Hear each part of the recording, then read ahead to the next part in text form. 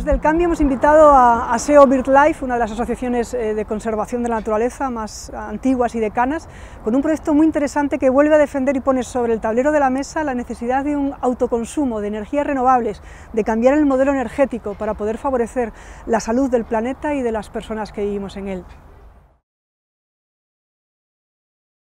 Muchísimas gracias por venir, David. Encantado de estar con vosotros. Vamos a hablar de este nuevo proyecto de Seo BirdLife, el proyecto DeSeosol. Muy bueno el lema. Cuéntanos un poquito en qué consiste ese proyecto. Pues básicamente la idea es poner en marcha una colaboración entre Seo BirdLife, una gran entidad conservacionista, preocupada por supuesto por el cambio climático, el modelo energético, y una empresa también curiosa que se llama Ecos, que es una empresa de energía solar, pero una empresa social no de lucro.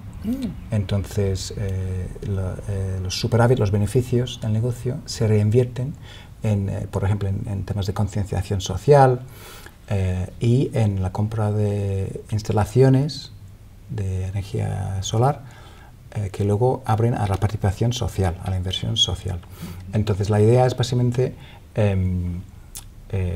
llamar la atención a la importancia de la instalación de pequeñas instalaciones de energías renovables, la participación social en el modelo energético, y al ser infraestructuras instaladas en tejado, en edificios, pues no tienen impacto en el medio natural, que por supuesto nos interesa en Seo BirdLife.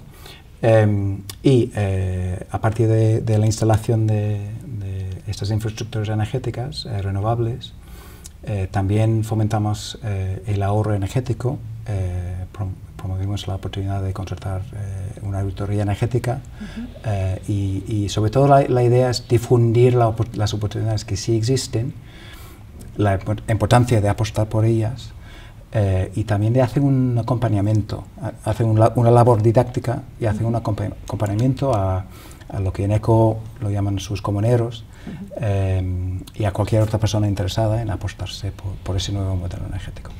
¿Los españoles de DeSeosol son conscientes de lo que hay detrás de elegir un modelo energético u otro? Pues como parte de la iniciativa, hemos puesto en marcha una encuesta online. Ya llevamos en torno a 1.200 respuestas, además de personas concienciadas, de nuestros socios y de personas muy cercanas a los colectivos pequeños de energías renovables y ahorro energético.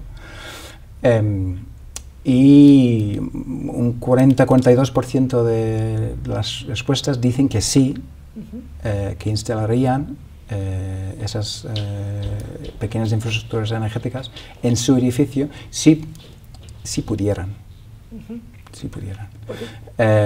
Entonces ahí abrimos otro melón, ¿no? de si es posible para ellos.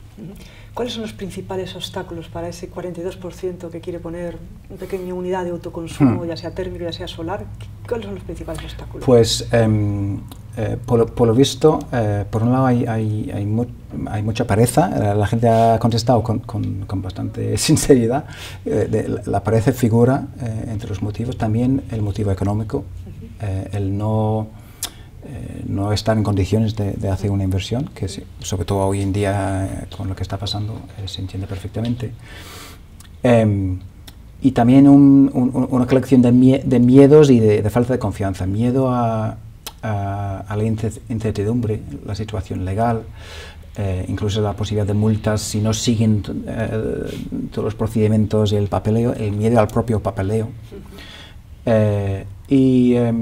Yo creo que también la falta de confianza. ¿Por qué? Porque muchas veces la publicidad que les llega es publicidad de la gran empresa. Y si algo ha pasado en estos años de crisis económica y de corrupción, ha sido una caída brutal en la confianza en la gran empresa, sea el sector financiero, el sector energético, el sector de telefonía. Ya estamos viendo y viviendo pues un cambio de percepción, ¿no? La ciudadanía bastante harta de depender tanto de gran empresa, pero si la publicidad que les llega es de la gran empresa y promueve otro modelo y manda otros mensajes, pues estos mensajes de posibilidad y de los pasos a seguir no les llegan. Pero tenemos en nuestro blog, por ejemplo, contamos paso por paso cómo hemos instalado 12 placas solares en nuestro tejado en la sede en el sur del centro de Madrid. Entonces, por lo que veo, bueno, el de la pereza, eso ya cada uno debería de pertrecharse la voluntad necesaria para vencerla, pero respecto al miedo de la rentabilidad y respecto al miedo de la legalidad, realmente falta entonces una voluntad política de que ayude a los ciudadanos ¿cómo está el Estado, cómo está legalmente ahora el tema de las renovables y qué le pasa al gobierno respecto a apostar o no?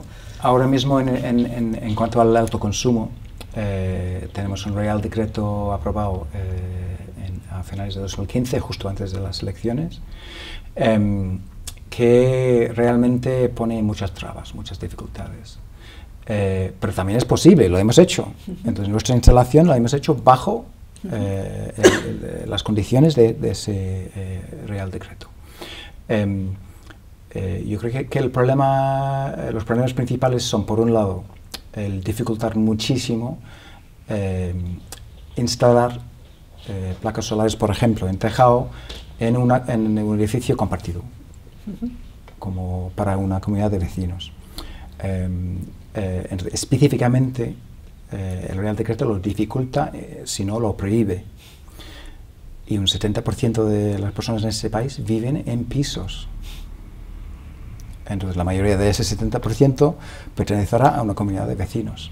Entonces, de por sí, manda una señal muy clara. Un gobierno no está ayudando, sino justo al contrario. Está activamente impidiendo pasar al autoconsumo en este país. Por otro lado,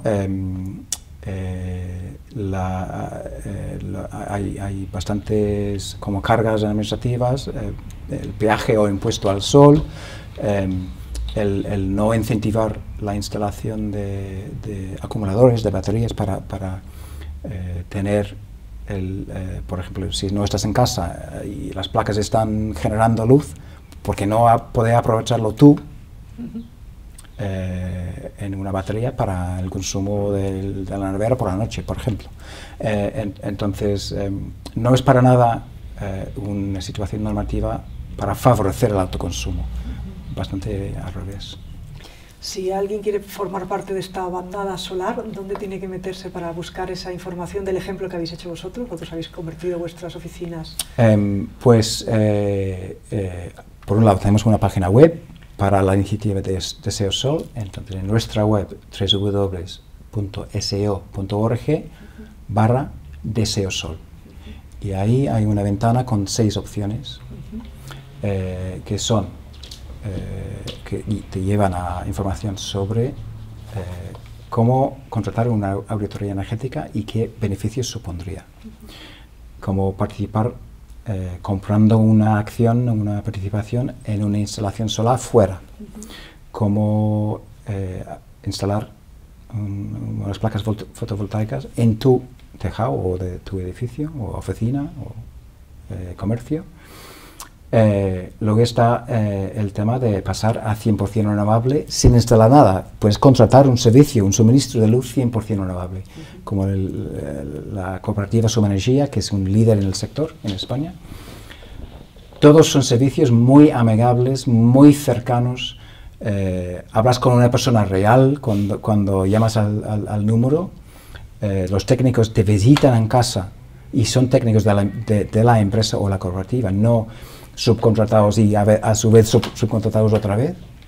Entonces es un servicio muy cercano y nos interesa mucho la opinión, la experiencia de la gente en la encuesta, que es la quinta opción, y hay una sexta sobre consumo responsable de alimentos y bebidas que estamos ya preparando para una fase posterior. Entonces, mucha información hay disponible en un solo espacio. Pues muchísimas gracias por la iniciativa, esperemos que la gente venza esa pereza y que se enfrente a Goliat y que realmente la bandada solar vuele por los tejados de Madrid.